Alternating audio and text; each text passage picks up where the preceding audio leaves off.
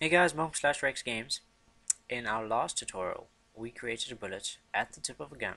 No matter where it was in image angle, we took that all into account and it worked perfectly. In this tutorial, we're going to be creating some sound and also a short gap in between each shot because we don't want it to shoot 30 times a second because that's crazy. So first we're going to add a sound. Sound, gunfire. That sounds good.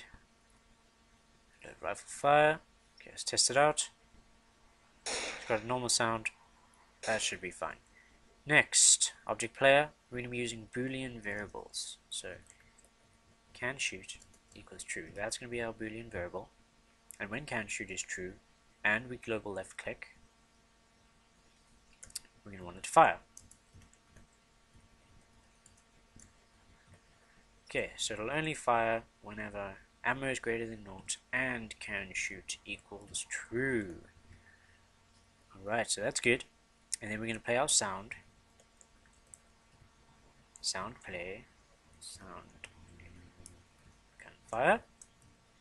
Okay, so we click. If we can, it's going to play the sound. Does everything from the last tutorial. Then it's going to set can shoot to false. We're going to be using alarms. And in a nutshell, an alarm is sort of like a counter. So we set call alarm note, or whatever alarm you set it as, and we give it a time.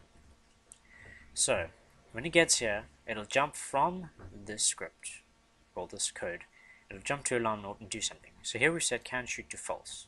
Then it'll jump to alarm note 10, countdown 10, and we're going to create alarm note over here, and we're going to want it to set can shoot back to true. Okay. Pretty simple. So in the beginning it's set to true. When we shoot and it's true, it does everything, sets it to false, calls the alarm note counts down and changes variable can shoot to true, and when it gets to 0, then we can shoot again. So this is the timer, the amount of time. You can change this to anything and just test it out and see what it's at, and if you like it, that's good, otherwise change it. Also, we're going to go to object bullets, we're going to change something here, we're going to go outside room. If it's outside room, we're going to want it to destroy itself. Last thing you want is random objects flying outside the room, using memory space. Okay, so let's test this out.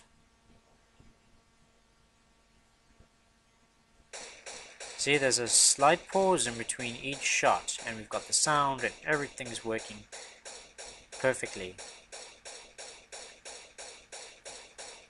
So that's pretty much it. In our next tutorial, I'm going to show you how to do a HUD, which is a heads-on display. So it's going to display like our speed, if it's a car game, or our ammo and our max ammo, and stuff like that. So stay tuned. Thanks for watching. Subscribe and rate.